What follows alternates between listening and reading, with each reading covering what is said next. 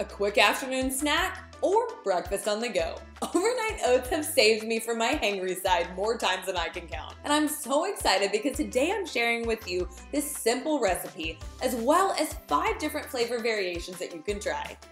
But as always, feel free to get creative and use whatever combination of ingredients you happen to have on hand. To start, I want to talk about the oats real quick. Whole rolled oats, also called old-fashioned oats, are the best type to use. They'll soak up a lot of the liquid while still holding their shape. If you're gluten intolerant or even celiac, do make sure you look for a certified gluten-free oat brand such as Bob's Red Mill.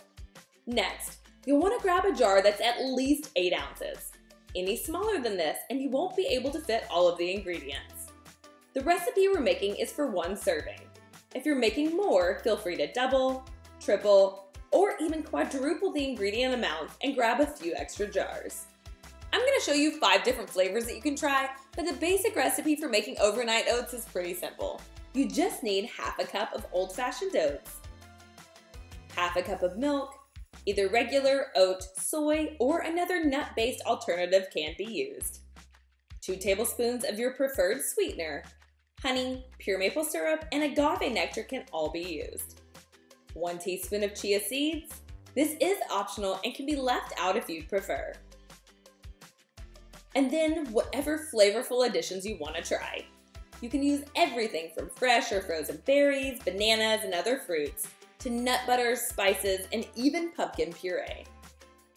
For all of these recipes, we'll start by placing the additions into the bottom of the jar. So add 1/3 cup of blueberries to the first jar, 1/3 cup of hulled and diced strawberries to the second jar, 1/3 cup of diced apple and 1/4 teaspoon of cinnamon to the third jar, 2 tablespoons of pumpkin puree and 1/4 teaspoon of pumpkin pie spice to the fourth jar,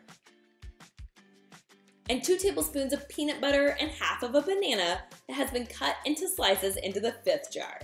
You don't have to do this, but I find that I like the consistency of the berry and the apple oats even better if I soften the fruit a bit first.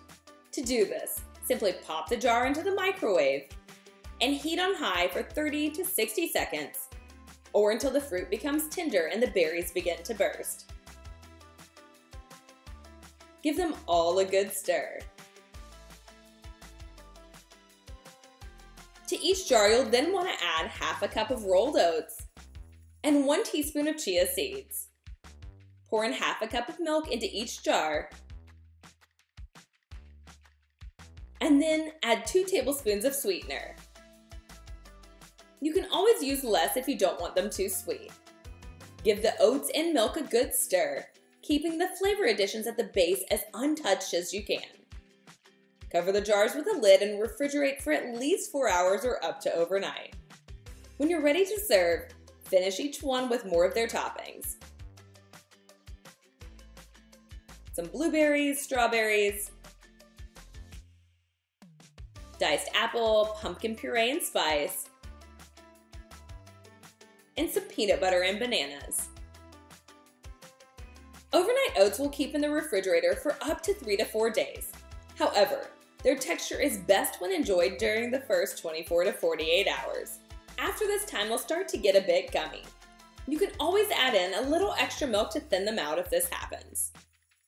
Also, I know a lot of you are going to be asking, can I eat these warm? Yes, you absolutely can. You'll just want to add a few extra tablespoons of milk into the jar before you pop these into the microwave.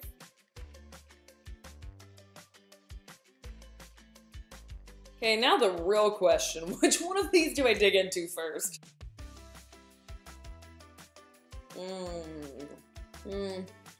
Guys, I think I'm gonna be here for a little bit. But I can't wait to hear what you think, so be sure to let me know which one of these is your favorite. Also, if you need a few more quick breakfast and snack ideas for on the go, you have got to check out these chia seed puddings right over here. Thanks so much for hanging out. I will see you in the next one.